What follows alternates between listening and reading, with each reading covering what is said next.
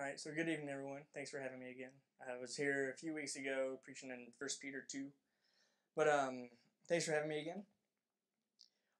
So a little bit about me. For a short time at the beginning of this year, I worked at a coffee shop in Louisville called Starbucks. I don't know if y'all have heard of it. Um, I was trained to make all these crazy kinds of drinks, everything from like a regular cup of black coffee, which is close to how I drink it. I just put a little bit of cream in it, just so y'all know. From that to all these crazy like soy caramel mocha latte, all these kinds of crazy drinks that take like 30 minutes to make.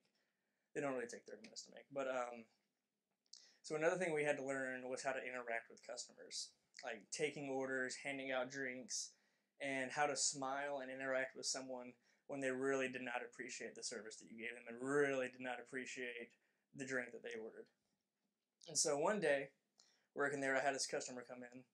We'll call him Brandon. Brandon came into the store, ordered a soy vanilla latte, extra hot, extra foam, with a cheese Danish. We fulfilled his order exactly how it ordered. Like, I made it, I knew it was exactly right.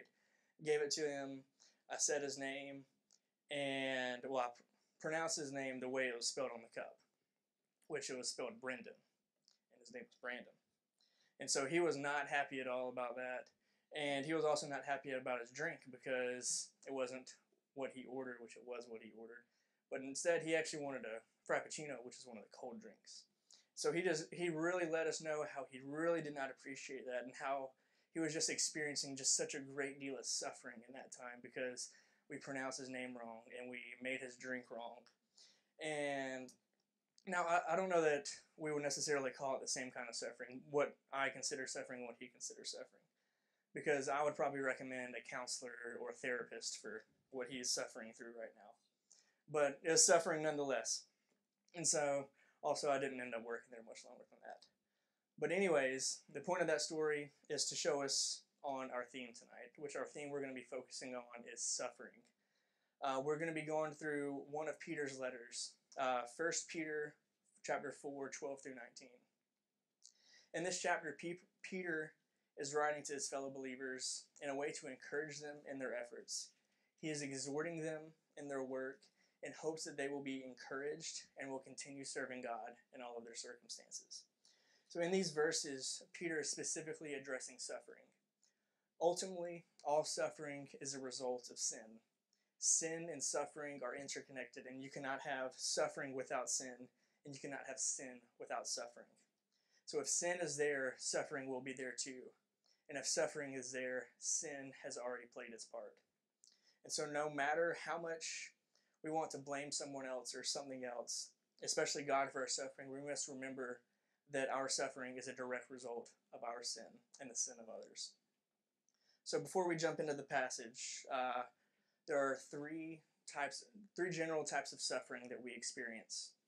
The first one is that we suffer because of our own sinful actions. So our sin will lead us to suffering.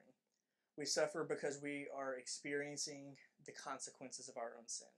So whether it is a result of a small white lie, or because we have stolen something, or that we have committed adultery, or because we have taken the life of another, or some other kind of sin, we will eventually have the consequences of those sin, and we will suffer because of that. The second type of suffering that we see is that we suffer because of the sinful actions of others. So now this is kind of the flip side of the first point. We suffer because of the sin that someone else committed. Or another way to look at it is someone else is suffering because of our sin. We see this a lot in like broken families and just all kinds of, just throughout the world we see this in everyday life. But the third type of suffering, which is kind of the one that Paul is going to be mostly addressing, or Peter, sorry, is going to be mostly addressing in this, is that we suffer as a result of our faithfulness to Christ. And this is very similar to the second point, but it's because as Christians, we're going to suffer because of our faithfulness to God, because of what we do, the actions that we take that are in line with God's will. We are going to suffer for those. We are going to be persecuted at some point. And so before we jump in, I got one more thing, sorry. We have 3 application points I want to go over real quick. As we read through this, we'll see them come up. But the first one is, We are to anticipate suffering so that it can refine us. The second point, do not let your sin be the reason for your own suffering. And the third, let your suffering be a result of serving God. So real quick, we're going to jump into the passage in 1 Peter chapter 4, verses 12 through 19. Beloved, do not be surprised at the fiery trial when it comes upon you to test you, as though something strange were happening to you.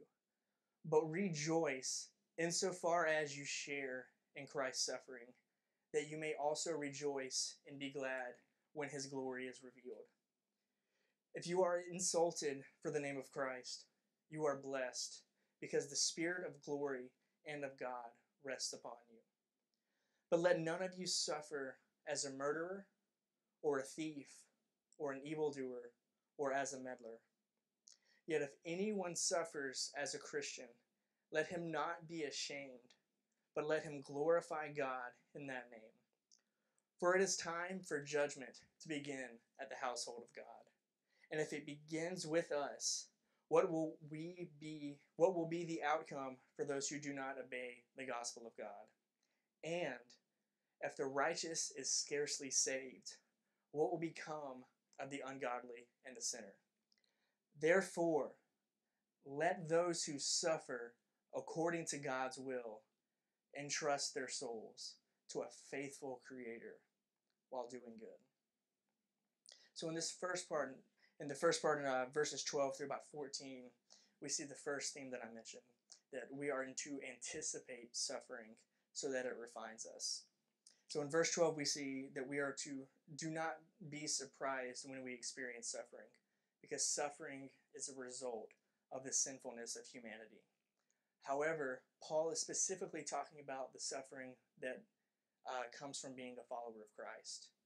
When we follow after Christ and commit to his will for our lives, we will receive suffering and persecution for our faith. So let our suffering not catch us off guard and overwhelm us. So rather, embrace suffering so that it does not take you off guard. So we must be able to prepare for suffering. We must realize that suffering is going to come so that when it does happen, we are ready for it, so that it doesn't take us by surprise. And so when we prepare for and embrace suffering, we are also able to rejoice. We can realize that we are hitting the goal of being like our Savior. We can share in his sufferings, and we can rejoice in it because that suffering is what is revealing his glory. And so in those situations, we can think, how would Jesus respond in this situation? How would Jesus respond to whatever suffering we're facing? And because we've thought about it, we can respond as best we can in the way that he would.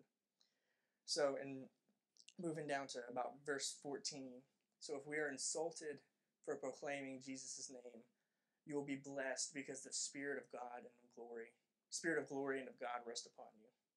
So let the insults of others be praiseworthy. Let their insults about your faith be honoring to God. And so, how great of an honor is it to let someone else's insults be glory to God? And so, an example of this is we have an unbelieving neighbor who insults you for going to church or for praying or for making fun of your music taste or anything of that nature. Those are praiseworthy to God because we are living in a way that God has called us to live. And so that when we live in that way, we can hopefully have the opportunity to share our faith and share the gospel through that persecution and suffering. So what Paul is trying to teach us here is to not be discouraged by these situations. So rather be encouraged in knowing that not only are you serving your Creator, but you are doing it to the point that other people notice that you are different. And so also knowing that your suffering is helping you to grow. We're going to jump over to 1 Peter 6 through 7. It's earlier in this chapter, in this book.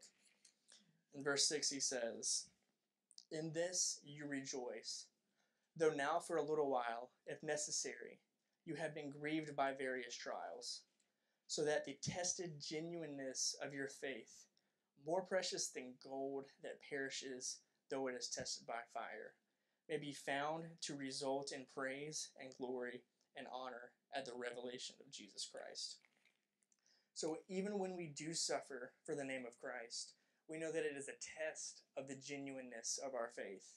We know that its purpose is to help us grow and to refine us so that we can become more faithful, so that we can become more like Jesus.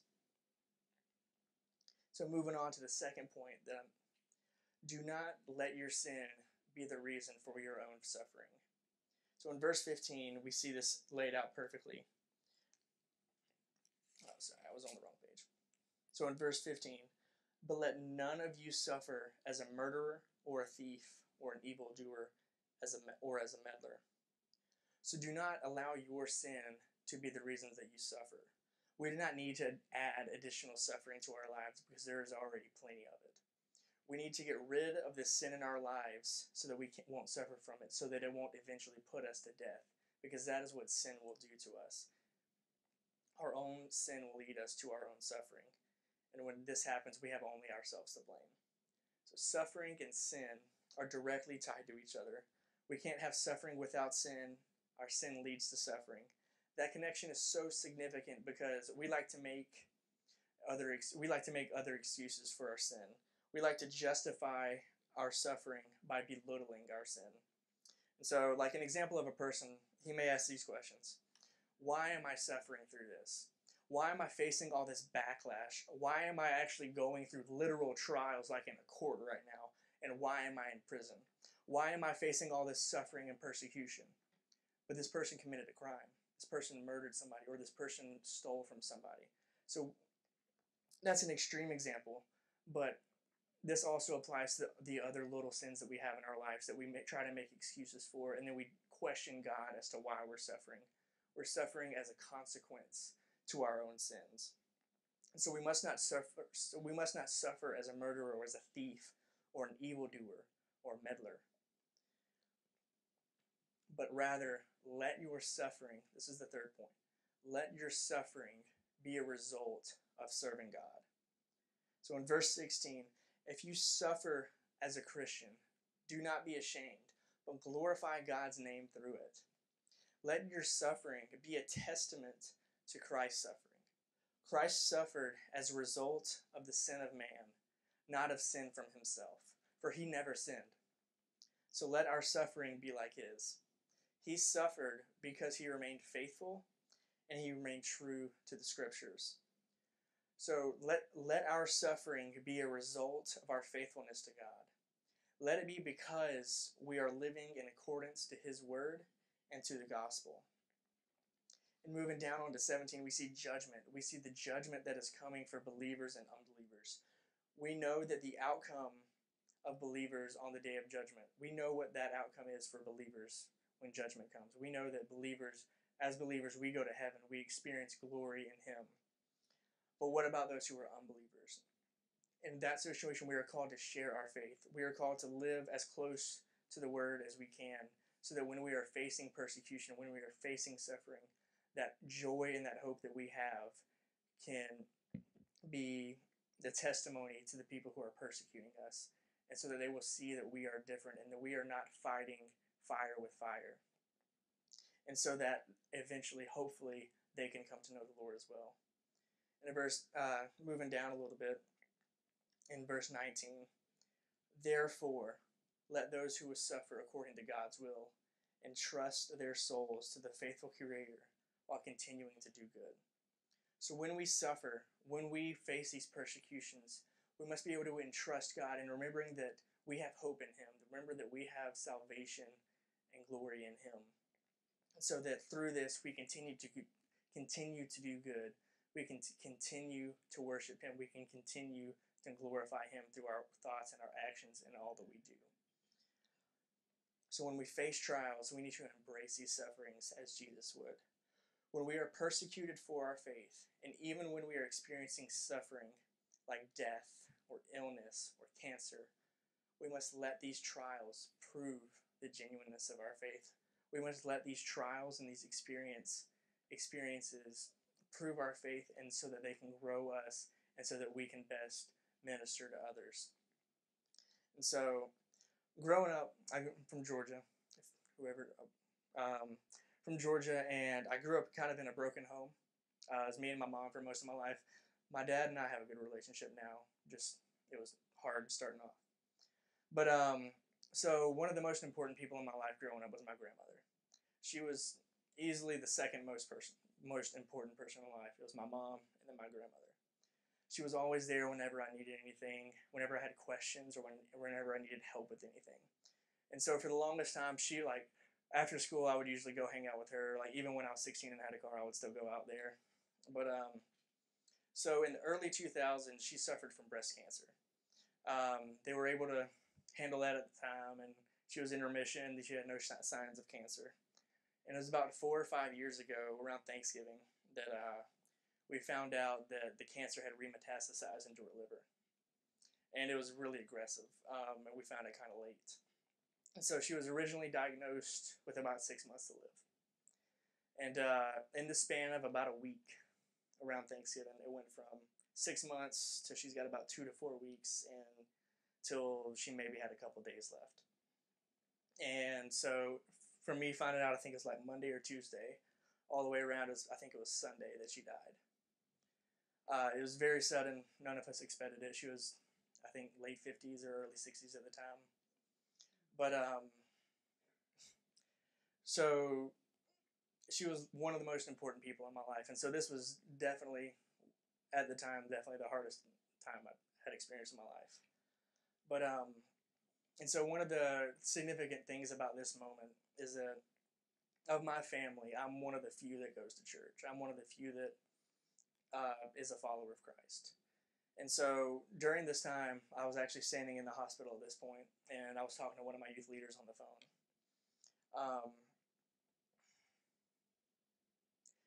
He told me the importance of this time and that I had with my family at this point.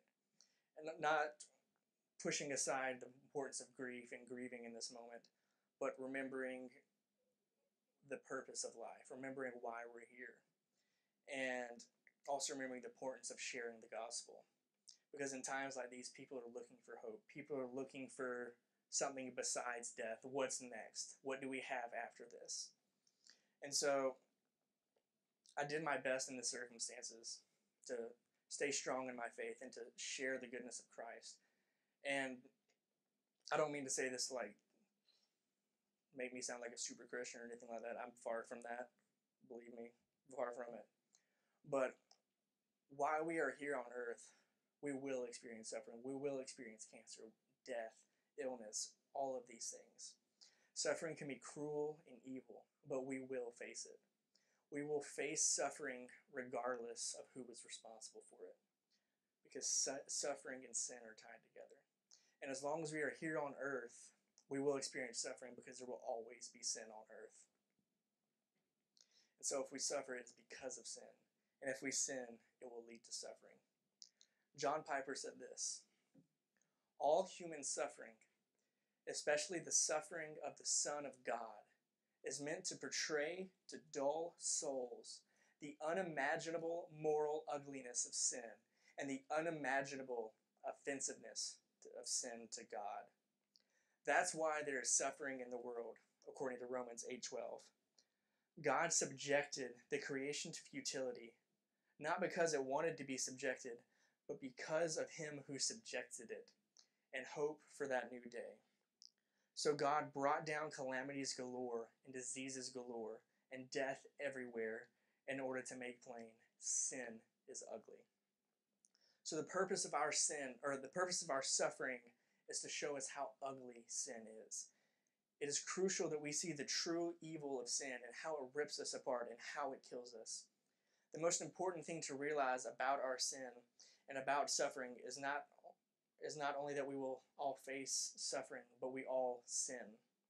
Every single one of us sins.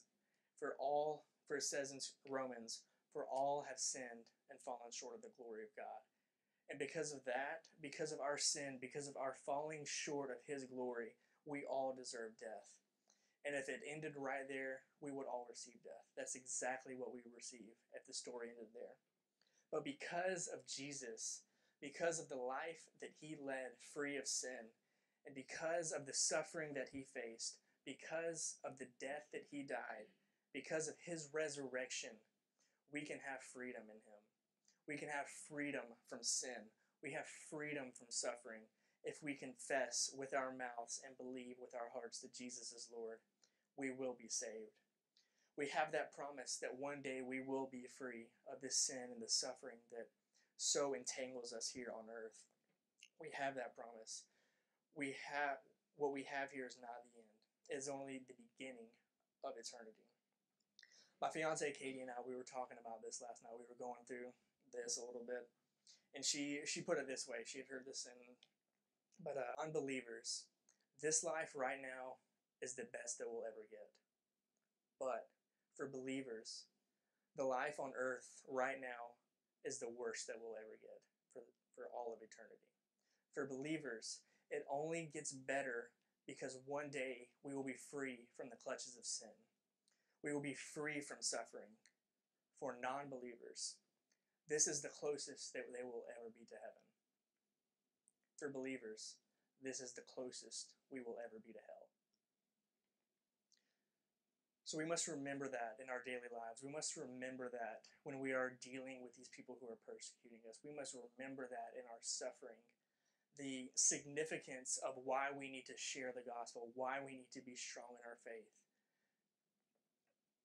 Because until we reach eternity, we must remain faithful where we are. We must anticipate suffering so that it may refine us. We must fight off sin so that it is not the cause for our suffering. We must let the suffering that we face be a testimony to God's goodness. Because it is only through him and the sacrifice that Jesus made that we can ever dream of being free from sin and free from suffering. So as we leave here today, as we leave here now, make it a goal right now to prepare yourself for suffering, to be ready for when it comes, so that when it does come, we may not be surprised, but we may be prepared so that we can let it strengthen our faith, so we can let it be an opportunity for us to share the gospel. So do this in a way that you can best honor and glorify God in your suffering, regardless of where that suffering comes from. So let that be our challenge as we leave here today. Let me pray to close this out. Dear Lord God, I thank you, Father, for your truth and your word, God, for all that you have given us, Lord, for showing us the significance of our sin and the significance of suffering, God, and God, the role that they play in our lives right now, Father. And I pray that you would help us just to all remember to be ready for suffering, because we will face it. And especially we will face it if we are living in your word. And God, I just pray that you would help us as we go from here, God. I lift up all of us here today, Father, that you would help guide us in your word and guide us through our suffering. And Father, I lift up all the prayer requests that we had today, God. I just pray that you would be with all those situations. Lord, be with the people that are involved. Father, help. I would pray that your name would be shown through all those situations. Lord, I just pray all this right now in your holy and precious name. Amen.